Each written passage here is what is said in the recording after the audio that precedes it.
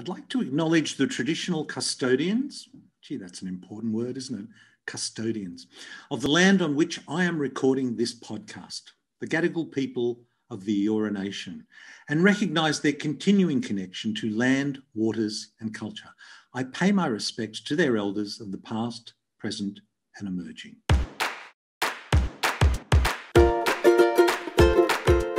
Hello and welcome to Unstress. My name is Dr. Ron Ehrlich. Well, if you're listening to this, you're a user of digital technology. Now, when I was growing up, digital technology involved the 5 fingers I had on each hand, and how things have changed. Everything with a screen on it is now really regarded as digital technology, and we are surrounded by it. I mean, one estimation, as you will hear today, is that the average household has 17 devices that give it access to the digital world in each household. And when you think that many of us grew up with just one television and 4 stations, that is quite a development, quite a challenge, in fact, and not just a challenge for our kids, for our adolescents, but for every single one of us. And I've often said that I think the biggest challenge for parents in this coming decade will be how to manage technology and teach our kids and ourselves how to deal with it. We are like kids in a sweet shop, and we just haven't worked out how to control this amazing tool we have literally in the palm of our hands. And it is an amazing tool. It can be used in such constructive ways. Well, today we're going to explore digital nutrition, digital superfoods, and how to deal with the digital world we find ourselves in. My guest today is Jocelyn Brewer. Jocelyn has been a psychologist for over 10 years and runs a boutique private practice in the inner west of Sydney, Australia. She works individually with adolescents and adults, as well as with families and parents across a range of mental health and life challenges. She has training in cognitive behavioural therapy, acceptance and commitment, and family therapy. And her expertise is around helping individuals and families manage their technology use and preventing and treating internet addictions. Looks, it's a wonderful conversation I have with Jocelyn. I hope you enjoyed this conversation I had with Jocelyn Brewer. Welcome to the show, Jocelyn. Thank you. Lovely always to get the opportunity to chat.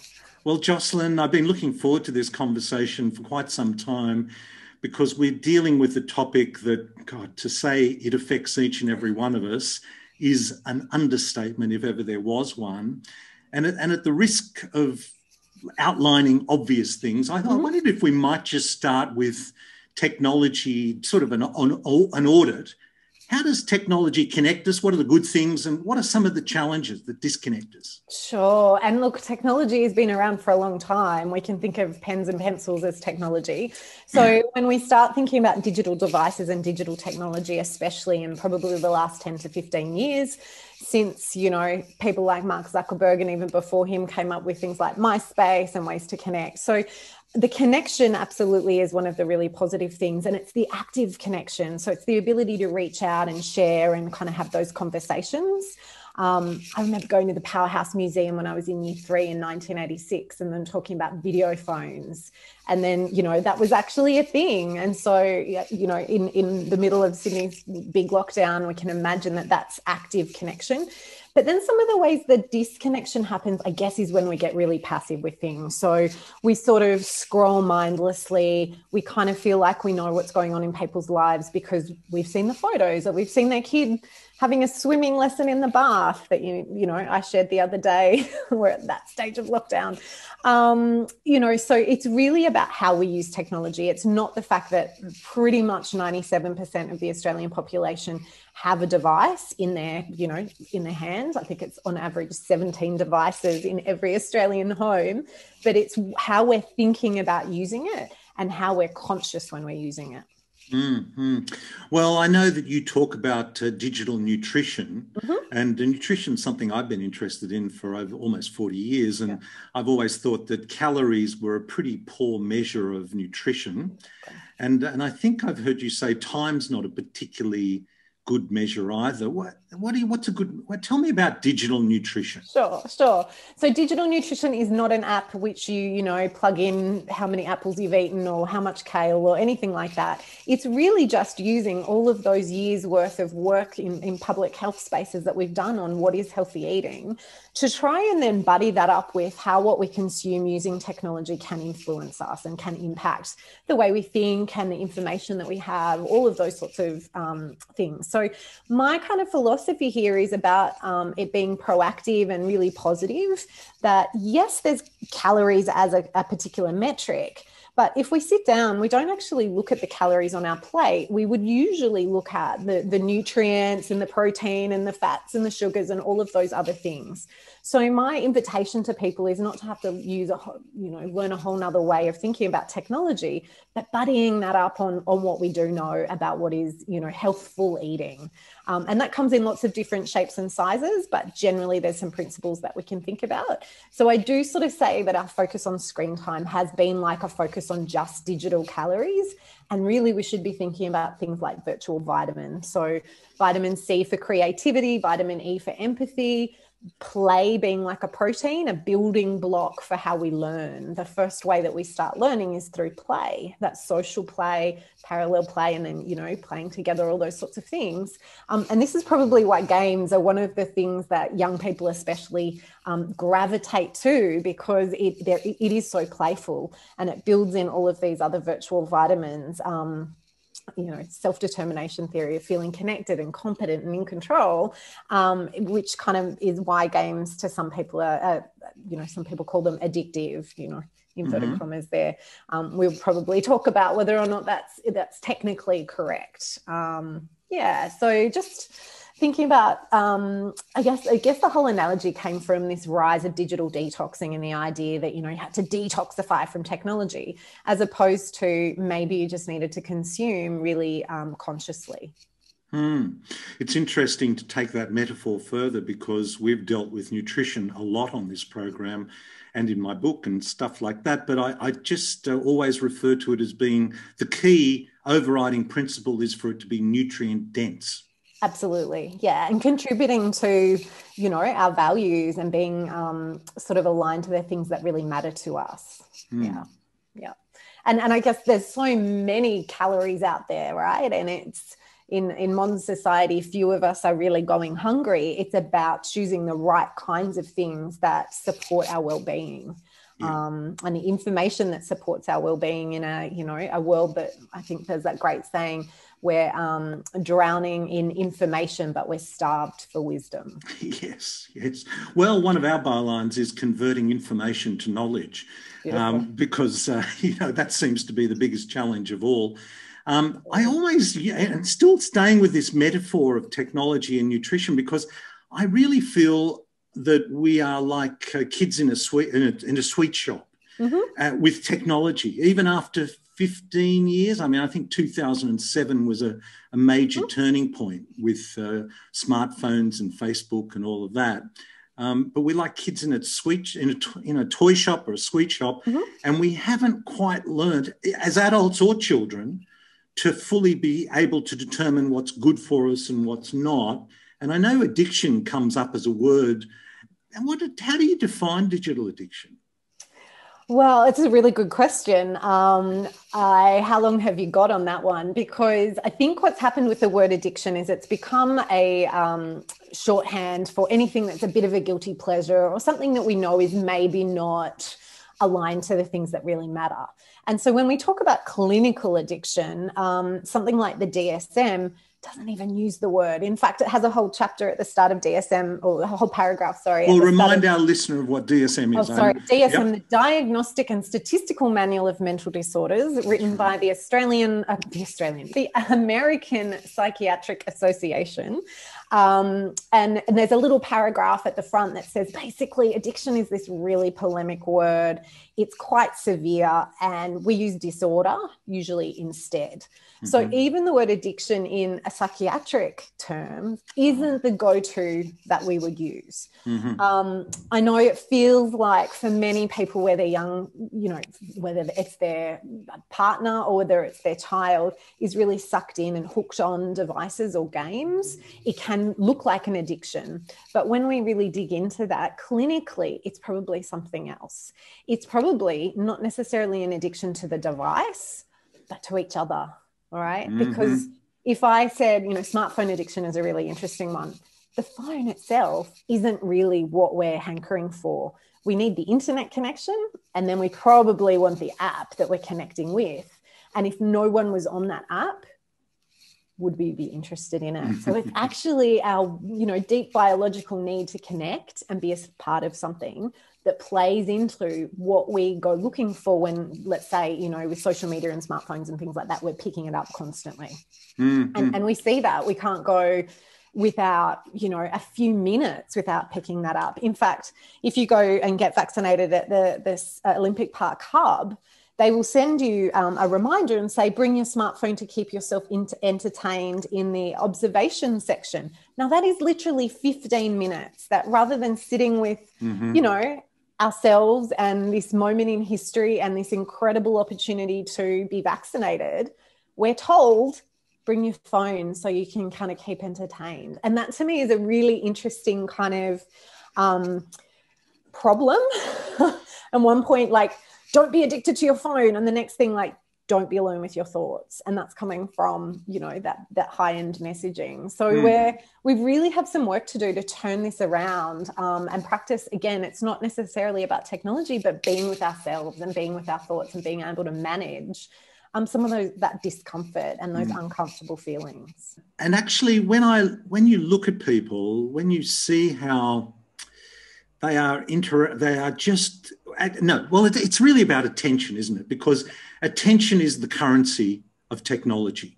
Exactly. And there are some pretty expert people that know how to get our attention. Yes. And this is us in the sweet shop. We haven't quite worked that out yet. I mean, is that addictive? You know, is our attention, our drive to us to make us engage constantly? Don't move away from it. Yeah, look, I think what it is it's habit forming. Whether that habit is addictive or whether that habit forming is just a neural pathway where you become unconscious and you go to do that. I think if I didn't have my phone with me, I wouldn't hanker for it. I would just take some time to readjust. So I had laser surgery many years ago, and I didn't need glasses for, 5 or 6 years after. And for many years, I would still reach for my glasses because I had worn glasses since I was 4. So was I addicted to my glasses? No, but I had a habit that was formed from picking up glasses every day. So again, I think we need to look at this in your real question is, when does something become really problematic? Yeah. And that's when it interferes with several domains of life. So when it's interfering with schoolwork or your job, when it's interfering with your ability to have relationships and connections with people in a meaningful way, when it's interfering with things like sleep and your, basic functions, that's where we would say, okay, this is interrupting your well-being. And that doesn't have to become, seriously ingrained and your whole life falls apart. It can just be, I'm noticing that my relationship with my partner is not great because I've formed this habit of wanting to check in on my community in a kind of creepy, stalky way, not in a really adaptive, connected way. It's more a fear of missing out way, really, isn't it? That you might miss something really funny, critical, important. It's really the fear of missing out, isn't it? Yeah. And again, the fear of missing out is made to seem like this bad thing, like, oh, you don't want to fear missing out. But part of wanting to be the flip side of that is wanting to be connected, wanting to belong, wanting to have social capital, wanting to mean something to your community, and needing to be in the loop with the meme that's happening and being with the kind of trend is a way, I guess, in modern humans demonstrate their value to a group. It's not because, oh, look at me, I have skills to hunt and gather and keep us all alive. It's because I can make you laugh and I'm nice to be around. Yeah. Wow. I love your positive take on all this. You're not going to be drawn into anything too negative. That's okay. I mean, I'm okay with that. Yeah. But it's interesting during this pandemic where we've been reminded. I mean, the plus side is it connects us. It Absolutely. connects us. But the thing the pandemic has, I think, taught us is that that's not quite enough, really, is it? Well, the digital connection, obviously the way we communicate is very, very different to when there is a physical human with a beating heart in front of us. And, you know, most of my clients at the moment are choosing to safely come in and continue to have face-to-face because they know that telehealth isn't quite the same, and that there's a benefit to creating the space and going somewhere to actually to see that person. So I think it does a good enough job, and thank goodness that we have that now. Absolutely. Because, you know, SARS-1, when it happened in China, I mean, that was a really, really tricky time. And there's lots of things that we could have learned from that. But again, it's kind of finding the blend of what works for you. And I didn't take a lot of my work into Zoom and to online spaces because I felt like everyone was just going to be exhausted. And the irony of learning about how to balance your digital life online in the middle of that stuff was just too much noise. So I pulled right back. And I think these are skills that we're learning as we go. And the emphasis definitely in the last few years has come to the forefront of our mind around what, you know, how our hyperconnectivity is impacting us, is fraying our well-being. And a lot of that's just how much information is out there, like how many people we're trying to keep up with. Our village is huge, yet not particularly useful. Like, who would you call when, you know, I don't know, had a hangover or needed your kids picked up or all of those sorts of things. So really re-evaluating our relationships, I think, has been a big part of the pandemic. I picked out that date to 2007 because I know, and I'm sure you've read it too, is that work from Jonathan Haidt, The Coddling of the American Mind, and the impact that that's had on teenagers who were born, well, say they were, I think it was from, if they were 10 years old, by the time they were 2007, the science tells us they're struggling in many ways. And you used the term screenager, I think. I do, but that comes from an incredible researcher called Douglas Rushkoff, who first coined that in 1997 to talk about the generation of tech-savvy young people that would grow up with technology and TV. So Rushkoff is a prolific writer. He just blows my mind. I first came across his work when I was a commerce teacher, and I used to show his CBS documentary, The Hunt for Cool. He's written probably 20 books, does a kick-ass newsletter. He's one of the newsletters I still let into my inbox. So he was talking about screenagers way back then. And definitely Haidt and Jean Twenge and people like that. We all kind of look at when did the iPhone come out, and then the iPod, and then the tablets and things like that. And yes, there are some correlations between rises in mental health problems and the occurrence and uptake of those. There's lots of other ways we can correlate things to show, you know, marginal effect sizes with those things. And again, you know, you need a degree in statistics sometimes to be able to pick apart some of the ways that those statistical processes have been used. So there is some cause for concern. Obviously, this is not about saying there's no impact. We don't know what the impact is, and we should exercise, you know, due caution when it comes to developing minds. So you only get one shot at really developing your brain, regardless of how plastic we really think that is. And of course, a very old saying is, show me let's make it gender neutral, show me the child at 7 and I'll show you the adult. That's right. I know it was show me the boy and I'll show you the man, but let's be came from the Jesuits. So, yeah. But that is, in fact, you know, those first 7 years of development are incredibly important. And gee, I mean, I've witnessed in my own family, I've got grandchildren, 5, 3, 1, you know, when the 5-year-old was put in front of a screen for any length of time, my goodness, a bomb could have gone off. Somebody could have walked through the whole house machine gunning everybody, and I doubt whether that child would have blinked an eyelid. Yeah. Yeah. Scary. Is there research? Oh, there must be a lot of research out there showing the effect of screen time on under 7 years, you know?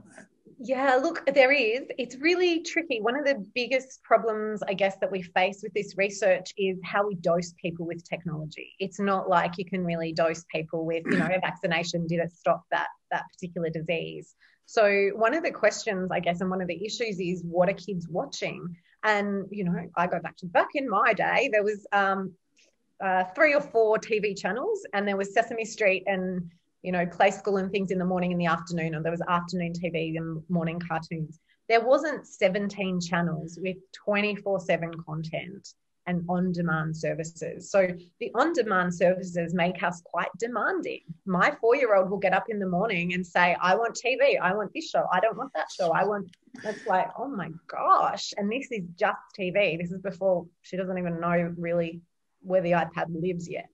So there's lots of issues with how do we dose that, and then how do we measure that? Because we, as I guess the parents, should be the gatekeepers of what young people are consuming.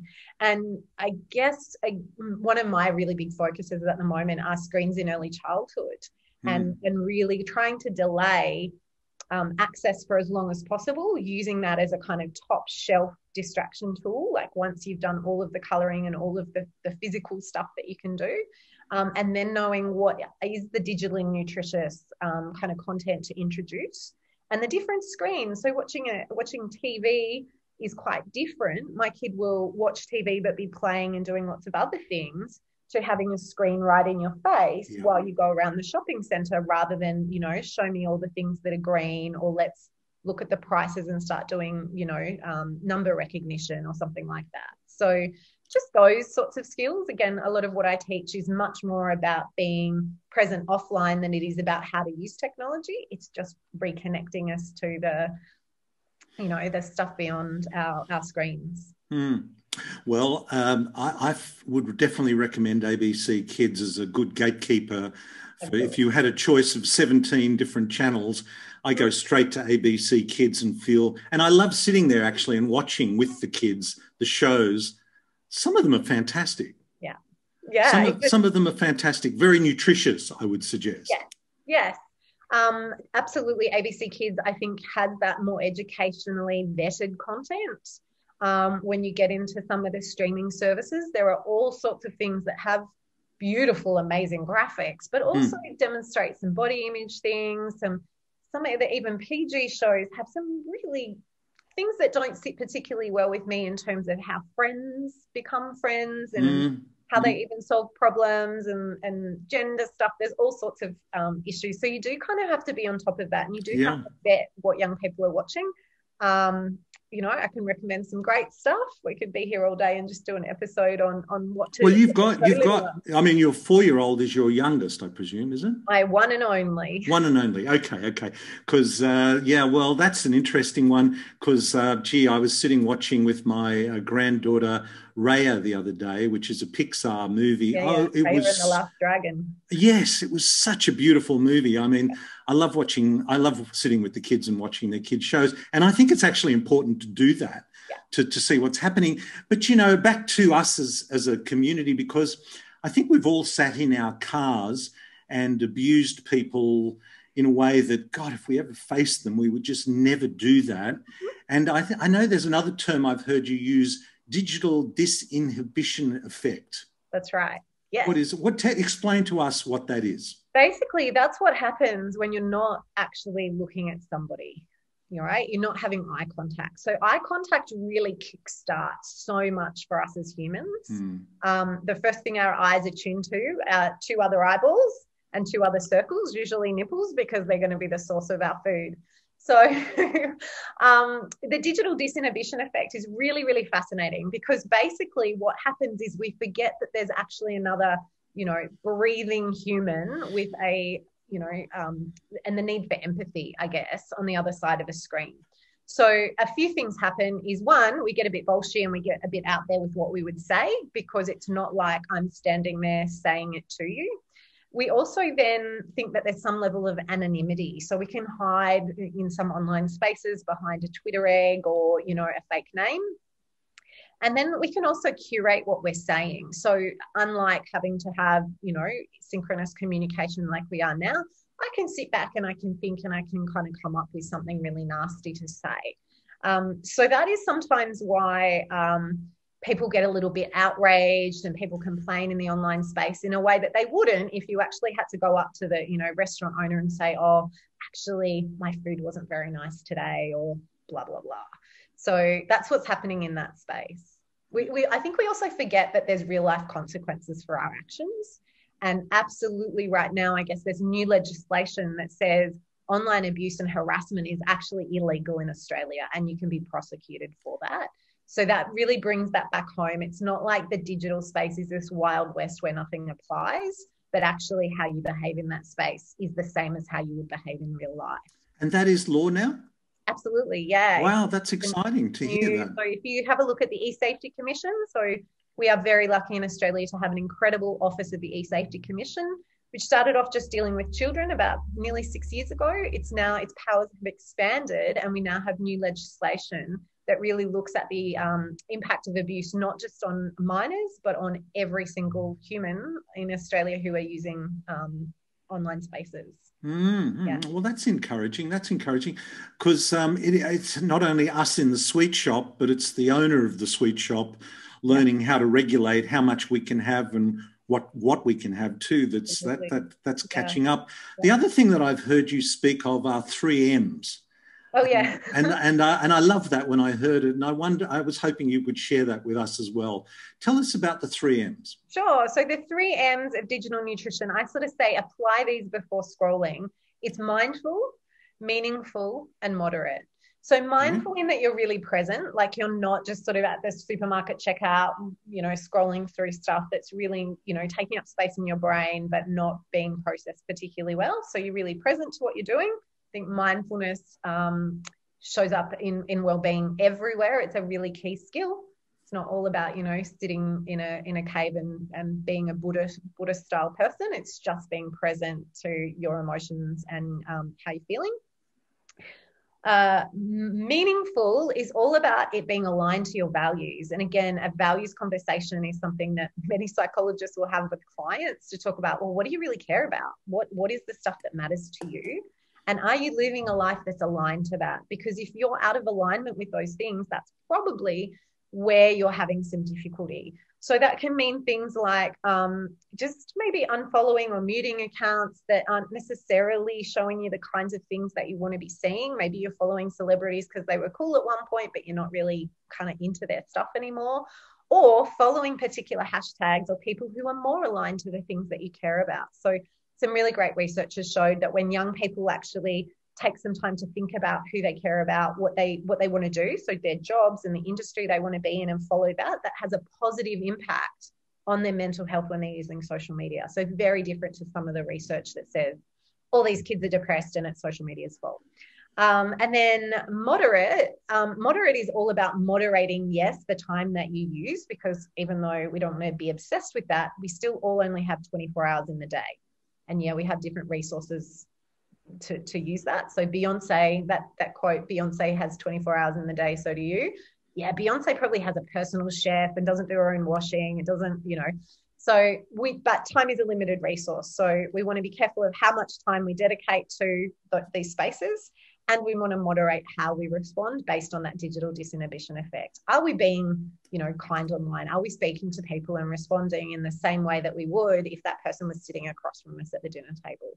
So they're the 3 M's. Wow, I love that. I mean, this digital nutrition is overlapping with so much more about, mindfulness and meditation. Very, very positive. You know, meaningful is part of what we talk about in this wellness program that we do when we talk about think and reference Martin Seligman's work of the PERMA model. Exactly, that's where it comes from. PERMA. The M is meaningful. Exactly. And moderate. It sounds like moderate or be moderate. You know, everything in moderation is what we used to hear be told. Yep. No, I love that. That's really good. But to take the metaphor a little bit further, because you also talk about digital superfoods. Oh, yeah, that's kind of where I started, actually. So, look, I started looking at games and looking at, I guess, the way that games get a really bad rap, and that there was a whole nother world of games that kind of like there's a whole Australian film industry that maybe doesn't compete particularly well with Hollywood because it just doesn't have the big bucks and the big studios. So similarly, there's this whole movement of games called serious games. Games for Change, I guess, is one of the main organizations that drive some of these things that really had beautiful narratives. They were much more pro-social. There were these really gorgeous little independent games. And so I started talking about those as digital superfoods because of the way we connect, we problem solve, we collaborate, all of these different things that were happening in games.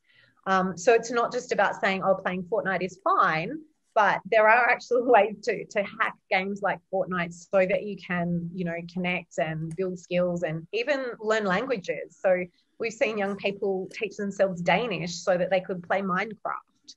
There's all sorts of really fascinating positive things that are happening that we want to amplify while being, conscious of some of those compelling and dependent sort of aspects of some game design. So yeah, there's this fantastic database called taminggaming.com. I would really recommend that to families who are, I guess, stuck eating the digital hot chips of games. So the Minecraft, Roblox, Fortnite, those kinds of games. It's developed by a fantastic dad gamer called Andy Robertson. In lockdown, he put together this database, and you can search it by age, by the console that you're on, accessibility features, the style of game, whether it's a persistent world or it's a one-off game, all those different things, so that you can discover all of these different games and play something that's, I guess, a little bit more digitally nutritious and diversify the digital diet away from, the hot chips. Nice. I love that. I love coming back to that. I feel very comfortable with this. Now, when as parents, we're often told lead by example. Modeling is another thing. We've talked about this with another psychologist, Jodie Lowinger, who's in the Sydney Anxiety Clinic. The mindset method. Yes, well, she was talking about the importance of modelling, but it's probably more about do as I say, don't do as I do. When you talk to families, how do you suggest to parents for us all, because this isn't just a kid problem, it's a whole community problem. How do we as a family, be it a nuclear family or a community family, how do we deal with that? What's some advice, some strategies to navigate this? Well, I don't want to sound like I'm pushing my course, but I have a course all for this, how to co-design your family tech use agreement, because it is about co-designing with young people. If you really want to ignite change in your family, you have to collaborate and get kids on board. And you have to, I guess, depending on the age of your kids and the relationship that you might have, I really believe that having that 360 feedback is valuable, because kids, I don't believe in do as I say, not do as I do. And I don't think that's going to kind of stick it's not a good way. Modern kids, right? No, it's not a good way, but it is the way a lot of people are. I remember my dad saying that very thing to me, right? Over smoking. So, look, I think it's really about talking about your values as a family, having regular conversations, and they're tough conversations and awkward conversations and things that teenagers especially think, oh God, have you done a parenting course, Mum? Why are you talking to me about this stuff? But they build those bridges so that when if the proverbial hits the fan, kids feel comfortable coming to talk to their parents about what's going on. And the more that we have collaboration around things like the fact that we all put our devices away at 9:30, 10 o'clock, and no one is kind of being sucked into those porous boundaries between work and life, I think then we all model well-being and we're all more connected. Many young people say to me, well, why should I get off my phone if mum and dad are still on their devices? And the cult of busyness and productivity and needing to be always on and constantly connected, I think is, I guess, one of the pushbacks from the pandemic, where those boundaries are really porous. Like, are we living from work or working from home? And young people notice that. So for some of the kids that I work with, it's actually not about working with the kids. It's about working with the family dynamic, just like we would in eating disorders, because again, to use the analogy of food, it's something that we're all doing. And for some young people, their online worlds become the stand-in parent because they don't have that attachment because everyone's in their devices doing their own thing. So there's a lot of stuff that sits here, and I start with a course, 90 minutes to kind of give you a sense of these 5 steps of how to set up a new agreement. Again, it's not a contract. It's not something we sign up to. It's agreement that needs to be tweaked. And then I offer connected families coaching. So I take you sort of, after you've done that course, I take you through a bit of a program, and I guide you through some of those things for families where there might be learning difficulties, special needs, or, the pointy end of those problems where getting off technology just becomes aggressive, problematic, everything falls apart. So, yeah. Wow. Well, we'll definitely have links to that. And I mean, even if one was being proactive before a problem emerged, I mean, that sounds appealing. I think I'm going to sign our whole family up for that one, Jocelyn. No, I'm being serious. I'm being really serious because we're all guilty of it. And, I'm very aware when you see young children of parents, advising put that away, no, you're not going to. And then the next moment they're on their device and the kids saying, well, what the hell, Yeah. And I think we have a different sense of what we can do these days as well. So it's like, well, don't be on your phone. Okay, well, what do? I don't know. Go have fun. Back in my day, I used to do blah, blah, blah, playing cricket in the street or all that stuff. So, for many families, just letting your kid go to the park on their own, and this is some of, Haight's work, Jonathan Haight's work, is around that coddling. We talk about the fact that, kids are on screens more and that they're more, have higher rates of mental health, but they're also having less sex, going to less parties. They're not getting kidnapped as often. We actually live in a much safer society, yet we're behaving as if it's really scary out there. So there is that kind of dissonance, I guess, between don't be on your phone, but we don't know what else you should be doing that we're comfortable with. And again, many parents don't actually know what their kids are doing online. They don't know the content of what they play. And the first homework activity or home play activity I give to parents is go and play a game. And if you're too busy to play a game for 20 minutes with your kid, you probably need to go and play for an hour. Yes, because it is also, I mean, things that kids are exposed to on the internet are quite frightening in many ways, about pornography, a whole sense of intimacy, expectation. I mean, this is why being proactive in this space it's actually not an alternative. I think it's almost mandatory, isn't it, really? I believe so. I think we have got a lot of work to do with understanding that when you allow your child to go online, it's kind of like handing over the keys to the family car. You wouldn't do that to an 8-year-old just because they'd seen you drive. There are very clear ways that we scaffold people into learning to drive in this country, and different states around Australia. So we need to think of it that way. And if we don't go, I guess, with the food analogy, we can go with the driving analogy, that there needs to be that, learner driver, L plates, P plates, gathering the ability to demonstrate that you actually can be safe in that space, knowing that you can never mitigate every single risk. You can be a really safe driver. It doesn't mean that, the semi-trailer coming your way is also a safe driver doing the right thing. And again, we kind of need to be in conversation so that, one of the biggest things that young people are worried about when things go wrong in digital spaces is if they tell their parents will take the device away. And having their device taken away is like having the family dog put down for some of them. It's just, really, really painful reality. So they don't tell their parents about the little stuff. And then it turns into big stuff. And so I've heard kids say, oh, I didn't want to tell mum about that because I swore in a message to somebody and I didn't want her to see that I'd used the F word or the C word or whatever word. And so in their little underdeveloped brains, they're like, I'm going to get in trouble for swearing. I don't want my phone taken away. Whereas we don't care really if you're swearing. We care whether you're watching pornography or there's an online predator lining up to meet you after school.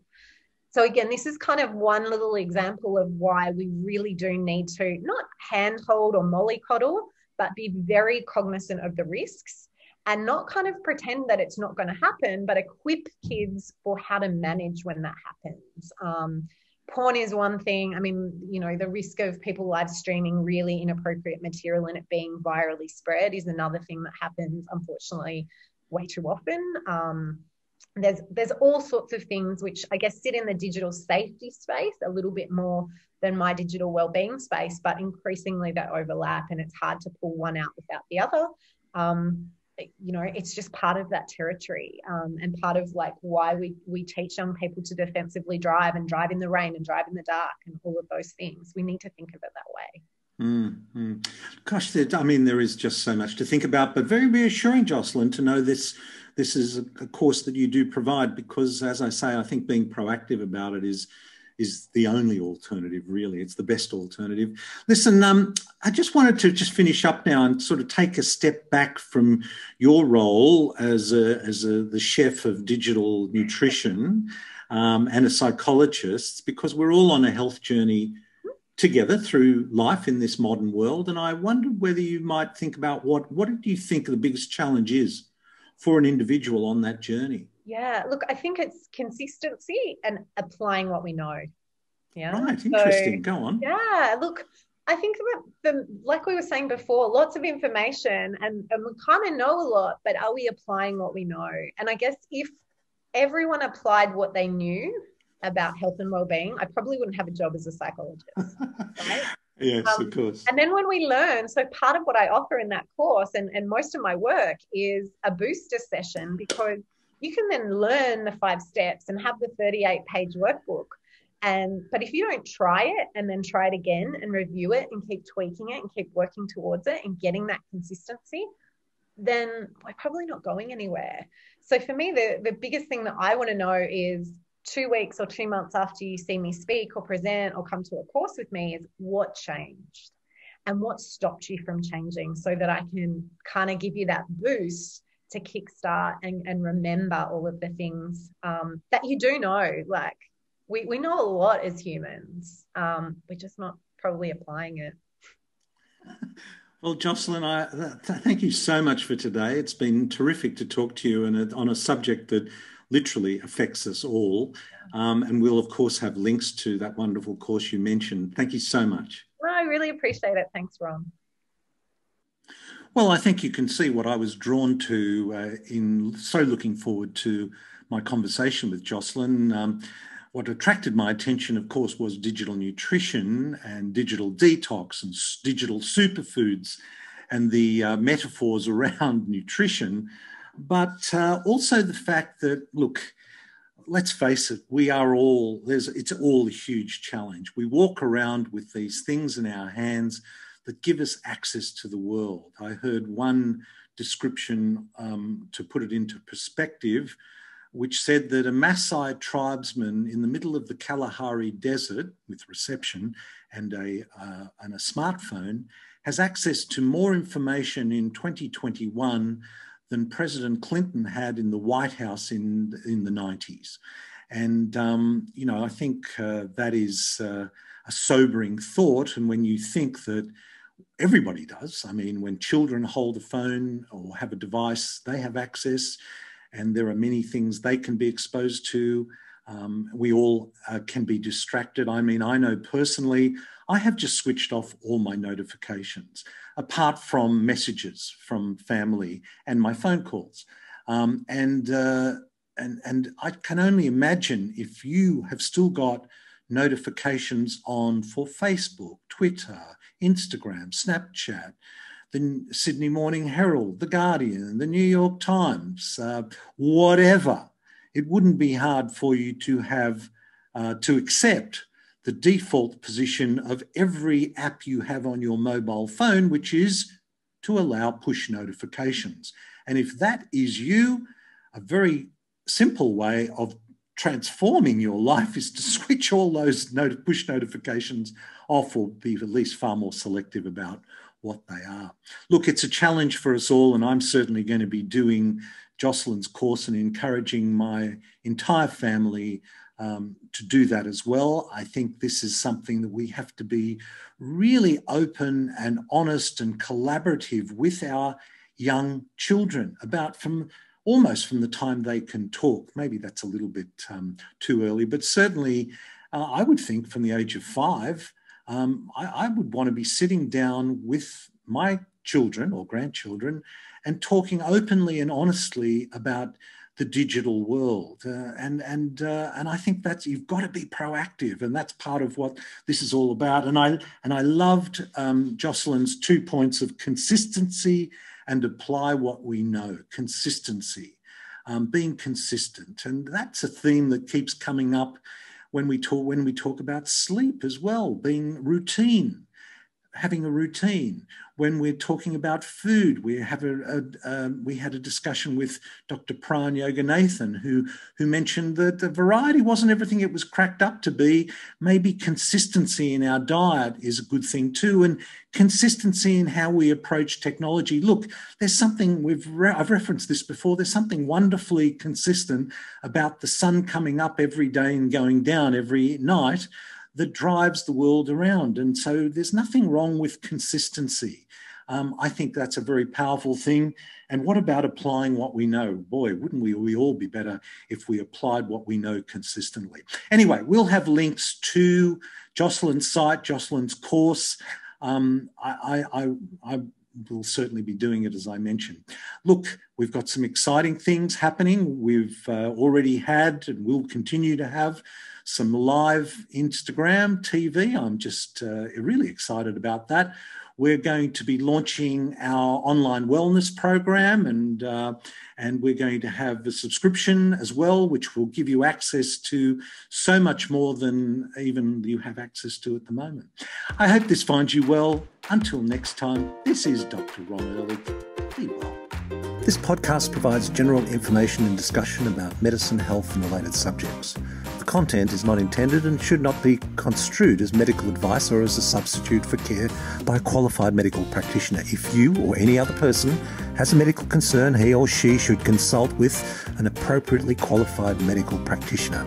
Guests who speak in this podcast express their own opinions, experiences, and conclusions.